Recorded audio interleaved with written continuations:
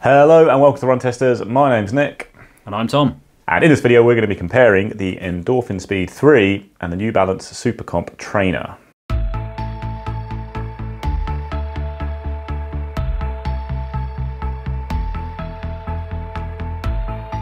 So looking at the key stats of the shoes first, the SuperComp Trainer is incredibly expensive. It's £210 in the UK or $180 in the US. The Speed 3 is also expensive. It's £165 or $170. Obviously the stack height is the big feature on the SuperComp Trainer. It goes all the way up to 47mm at the heel and it's 39 at the forefoot for an 8mm drop. The Speed also has an 8mm drop, but it's 36mm at the heel and then 28 at the forefoot. The Speed's a lot lighter, partly because it's got a much smaller stack height. It weighs 240 grams or 8.5 ounces in my UK size 9, whereas the SuperComp is 307 grams or 10.8 ounces. So Speed has a pretty normal mesh upper. It's kind of got a wider fit than past versions and a wider base in general. You're getting a little bit of cushioning around the collar and tongue there. And then a full Power Run PB midsole. This is Saucony's PIBA-based foam, the best foam in its range. And the midsole is shaped with that kind of speed roll geometry to give a nice smooth rocker effect on the run. And you've got a full length nylon plate in the Speed as opposed to the carbon plate on the Pro 3. The other difference to the plates in the Endorphin range is that the Speed 3's plates have little winglets on the side to try and again create a bit more stability and position your foot in the center of the plate.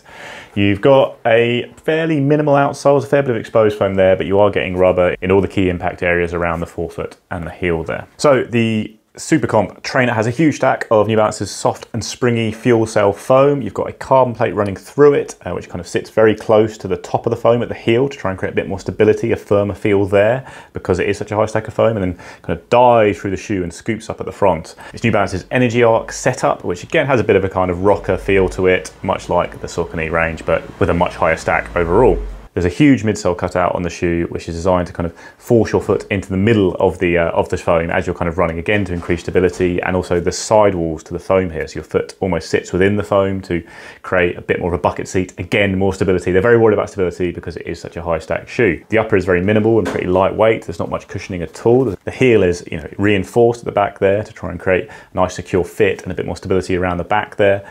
And then on the outsole, you've got rubber sections at the front and then the back of the outsole, and then a little bit on the plate, such as the depth and the size of the cutout. They need to put a bit of rubber on the plate to protect it, which I've not seen before, I don't think, in a shoe. Alrighty, I've got Tom back with me now and we're going to talk a bit about fit. Tom, I have thoughts on fit on these, but maybe you can go first. What do you think about the fit of these shoes? I have thoughts on fit for the Speed 3. So we've talked about this quite a bit in the past. Speed 3 has been updated and it's a bit wider. There's some elements added for stability. But from a fit perspective, there's a wider midsection of the shoe, which is probably not great for some people. It's been fantastic for me because the Speed 2 was a little bit too narrow for me and it took me 2 or 3 runs to find it, to make it comfortable. I actually had a couple of uncomfortable runs a couple of times I ran in the Speed 2. Speed 3 has actually been better for me because it does have that more relaxed midsection, so it's a bit wider. So I do actually find the fit's better in the Speed 3, but I don't know, go true to size in the Speed 3. The SuperComp Trainer, I've had no issues with it at all. I think it's true to size and I find it very comfortable. Fair enough. So I'm opposite to Tom. I have a narrow foot and the Speed 3 is a little bit wide for me. You can see how tight I pulled those laces there, and I've had a bit of rubbing. I found it a bit roomy in general, but I couldn't go half size down because the toe box fit is perfect. So I am still true to size, but if you do have a narrow foot, be aware that you might have to do a bit of heel locking and be a bit concerned about some of the rubbing at the back, and the Speed 2 did have a slightly better fit for me. The New Balance are a bit of a random brand for me. I often find that sometimes they get really short at the front on some shoes, like the original Rebel or the RC Elite one, like to the point where I should have sized up. Pacer I also found very tight, but the Trainer I think has a pretty good fit in my normal size. So I have 2 feet, my feet are slightly different sizes. One fit's a little bit tight, so maybe I could have gone half a size up, but I think, yeah, it's okay true to size. It's in the New Balance range, it's probably more towards things like the TC rather than the really aggressive racing shoes, which can be a bit tight. Okay, we have got 2 plated training partner shoes here, Tom, but they ride in different ways. How's your run test been in these 2 shoes? Very interesting. It's an interesting versus. I'll start with the Speed 3. It's a shoe that we've talked about quite a lot, and there are minimal changes to the feel of the run in comparison to the previous 2 versions in this shoe. It's just a fantastic do-it-all trainer. You know, you can do your easy runs in this. I wouldn't say it compares with easy run shoes, but you can still do them in this. If I'm going for an easy run, I'm probably not going to go for the Speed 3 if I've got other shoes that are better at it. But I would say that the Speed 3 is still fantastic at, you know, you can go faster in it, you can do daily miles in it, you can do interval sessions in it, you can do races in it. I think it just does it all. And as a training partner to something like the Saucony Endorphin Pro 3, I think it's fantastic. I think the speed range has been waiting for the Pro 3 to come along, so that it can be a good training partner for a shoe. There hasn't been a Saucony shoe from the previous Pros. It was better than the previous Pros at speed and at comfort and at, you know, doing races. So the Pro 3 is superior as a ratio, I think, and this works really well with it. So I just think it's a fantastic all-round shoe you can do loads of stuff in. The SuperComp Trainer is a really interesting shoe, and when I started wearing it, I wasn't quite sure if I really liked it, what it was really for. It's quite difficult to compare it to the Speed 3 because I don't think it's not really that versatile.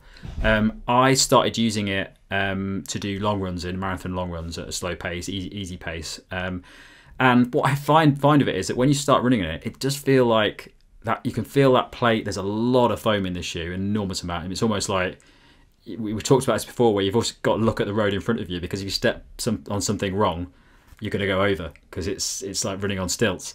But over those runs, I found that it's not very good for long runs. I found I'll get to like 12k and I'm enjoying it, and then it's quite a heavy shoe. I'd start to lose the benefits from that plate, and I start to slow down with it. I'm not enjoying it as much. But that was the first few runs. I've actually really started to get into this shoe now, because it sort of sits in this weird realm, and marathon training has been fantastic for it, because when I'm running not at tempo level, maybe a bit lower, where I'm sort of maintaining a pace, I'm not going to do an easy run, but I'm just sort of trying to sit in the middle of a tempo run and an easy run. That's where it seems to work really well. It can go a bit faster, but not as fast as something like the Speed 3, and it's still very comfortable over those runs, as long as you watch where you're going and you don't fall over into the road. Yeah, fair enough. I don't know, I'm struggling a bit with the trainer, I have to say, because it is so big. I first run in it, I thought I was going to absolutely love it. Like, it was tired legs, went out and did like an easy hour, and it was great. And I had a 22 miler at the weekend at a pretty relaxed pace, and I thought, perfect. I can't think of a better shoe to do this 22 miler in than this, because it'll protect the legs so well. The bouncy feeling from this foam is incredible, and it just never goes away. So like at the end of a run, it still feels just as almost ludicrously bouncy. It doesn't bottom out at all. But yeah, like you, I got about, probably 10, 12 miles in, and I started to go, this shoe is wearing on me a bit. It's just mentally a bit tiring to run in this shoe, because I am worried about where I'm putting my foot. It's just a bit, I'm just too aware of the shoe. Like that kind of long run like that, where I'm not going all out, I don't really want to think about my shoe. If anything, I want to just relax and enjoy, let the miles tick off. And it was okay, but it was a bit weighty and a bit kind of intrusive. And yeah, I don't know if it's that. It's got a different kind of versatility to the Speed. So I think both of them are versatile shoes. You can pretty much do all of your daily training in these shoes. The Speed leans much more towards the fast stuff, and the SuperComp leads towards the slow stuff. So I took it down the track and did kind of workout running. I think it was 20 times, 60 seconds on, 60 seconds off, and I did 10 reps in a different shoe and then swapped to this. It was all right. It feels crazy trying to run on a track fast in the shoe, because you've got quite a bouncy track, and then you've got this bouncy shoe, and it's just absurd the amount of spring in it, but it doesn't feel very quick. You do run quite quick in it, but it doesn't feel quick. The Speed feels quick. You get that roll, that fluid kind of speed roll tech, a bit of punch from your toe off. You feel the plate, the foam is much firmer, and feels like it's pushing you forward, and it feels like a more aggressive shoe, even though it is relaxed enough to then do easy runs in as well. And it's so much lighter and more enjoyable, I find, for speed work or tempo stuff than the SuperComp, for sure. Pure easy runs, like base runs, so not long ones, things like an hour there, here and there, in the week. That's where I think this shoe does work well. I think it's great to put on then. You really won't feel any effects on your legs, basically, in terms of tiring them out the next day, which is good. It's just a good way to go and get your legs moving, get your cardiovascular system fired up, and be protected. Whereas the Speed is fine for those base runs, I find, but it does, it is much more of a shoe that I really love for when you are progressing the pace or doing a tempo run or doing a session. And yeah, you can go all the way to racing in this shoe, which I just wouldn't in this, not least because it's illegally high for road races. But so yeah, they're coming at kind of training partner shoes from different angles. The Speed obviously very obviously leaves a place in a rotation for a easy day shoe. I think the Endorphin Shift is the one obviously Saucony market with it, but you can use it for everything, and then use the Pro for races. Whereas I guess the Trainer almost fits the bill of doing all of your training, but to me, I would want a faster shoe alongside it in a rotation, because I don't find it comfortable to do fast runs in it, and actually I don't love it for long runs. So I think it's kind of ended up falling, you know, not into a perfect hole for me, apart from just being a pretty solid day-to-day shoe for your kind of medium distance base runs. That would probably be where it sits best for me. Yeah, interesting. You talk about it being, when you're going on your long runs, that it's almost it makes it harder. And I think that plate and that bounce and everything, it's like you've got to manage it while you're running, and it's helping you run efficiently and maybe a little bit faster on a consistent pace. But also, I find that soft foam, bouncy foam, and the calm plate, it almost tires you out a bit. It's like I don't want that halfway through a long run. I want just something that's just keeping my feet comfortable, and I don't want, you know, something moving my feet along. So yeah, I actually really do like it, because I found that sweet spot for it.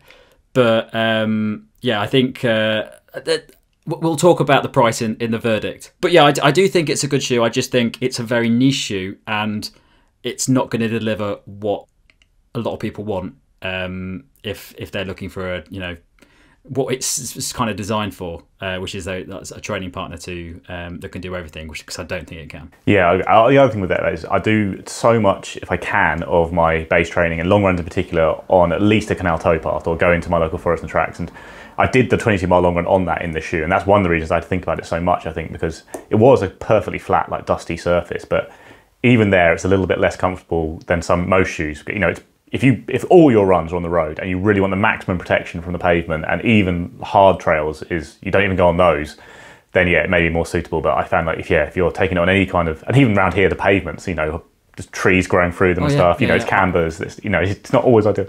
I was doing laps in a park the other day, and there was a tiny little hole which I couldn't even spot when I was running, and it went in, and you know, you get that feeling where it just starts to roll, and you think, oh god, here we go. I managed to pull it back, but since then I've just been, it's like a trail run, I'm just staring at the ground the whole time, just trying not to fall over, which is not something you want when you're doing long runs, because you could lose focus quite easily. All right, on to the verdict then. I think these are two quite interesting shoes. Tom, where would you kind of position them, and which one would you pick of them? Easy go for me. I mean, I do really like the FuelCell SuperComp Trainer. I've found it where it works, and I'm enjoying the runs that I'm doing in like those base runs, like the short distance marathon training runs. I actually quite like it. It feels good, feels enjoyable, and it just makes the run go a little bit more smoothly, I think, for those short runs. But that's it. I'm not really using this for any other run. And for the price, this is £200 in the UK. That's so expensive for a shoe that is quite niche, and I'm not sure about. I mean, you get into the realms of, you know, calm plate race shoes with that sort of price. The Speed 3 is still a fairly expensive shoe. It's about, I think, 165 now, isn't it? And it just does a lot more. The bang for your buck on the Speed 3 is fantastic, and it can just do everything. It's just a fantastic shoe to have in your collection. If you only buy one shoe and you're, you know, planning to race, or you do different types of runs, Speed 3, no brainer. But also, if you've got a rotation, Speed 3 just fits so neatly into the middle of that rotation that, again, it's just a no brainer. The only other probable shoe that I might get is the Hoka Mach 5 for that in a rotation. But yeah, I think Speed 3, if you're spending £165, that's probably one of the best £165 you can spend in running. Whereas if you went out and bought the £200 SuperComp Trainer, that's probably one of the worst £200 you can spend in running. Yeah. So it's a pretty easy win for me. But I'm not saying I don't like the trainer. I just think, you know, it's just a very difficult shoe to buy. Yeah, I agree with you. Yeah, I mean, the Speed is probably going to deliver on what you expect from it. Like, it is more or less the perfect plated partner shoe that actually can do pretty much everything. And it's maybe not the most, you know, all out comfortable for easy runs, but that's where you would fill out a rotation with something else. Whereas I think you probably won't get what you maybe hope for with the New Balance SuperComp Trainer. That's how I put it. Like, it is comfortable and it is great for knocking out kind of easy runs, but go too long in it, I think it becomes a bit heavy and a bit, you know, tiring to use. And I don't think it's very versatile in the same way the Speed is in terms of speed work. So you end up with a shoe that I think you could very easily replace in a rotation with just a normal cushioned option, like for good, you know, a nice easy run shoe. I'm going to say the same thing I say all the time, flying the flag for FuelCell TC. That shoe was far superior as a training partner for a carbon plate shoe. It was just it just did everything you wanted it to, and I can't for the life of me work out why that shoe hasn't been upgraded, because like you can still buy it now, and you can buy it significantly cheaper than the trainer. I've seen it under £100 in some places. If you really want a shoe that does what the trainer is meant to do, get the TC, because I still love that shoe. I think it's fantastic. Yeah, I'd agree. Like, I don't love it as much as Tom, because I mean, no one does, but it's a very good shoe, and it certainly is more versatile and more. You can use that for more stuff more comfortably. I didn't have to think about or worry about the stack in that shoe as much as I have on this shoe, even using it on like canals and forest roads. So.